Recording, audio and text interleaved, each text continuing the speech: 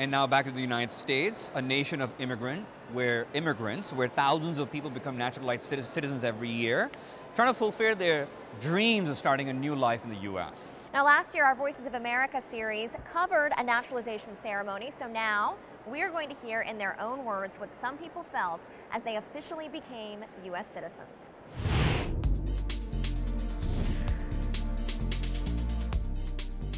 My name is Carlos Rivas.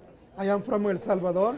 I am happy today because I received my citizen. My name is Jennifer Matic, and I just became an American citizen. I'm from Taiwan. My name is Chidozie Owalaka. I'm from Nigeria. I just turned American citizen. I am Judge Ellen Siegel-Huvel, and this has been a wonderful day. I have just sworn in over 100 new American citizens.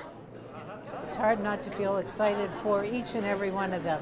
It's a great day. It's a happy day. The Honorable Ellen S. Huvel, Judge of the United States District Court, now holding this naturalization ceremony. Now the moment has come and we will call the roll. Sophia Lee, China. Camila Rios, Tajikistan. Besawak Bendende, Ethiopia.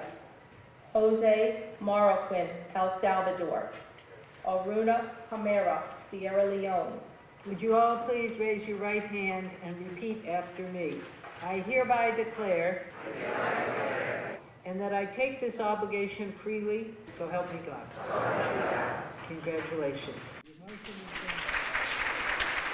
I left my home country because of political persecution. This November I will be voting. Very happy to have that privilege.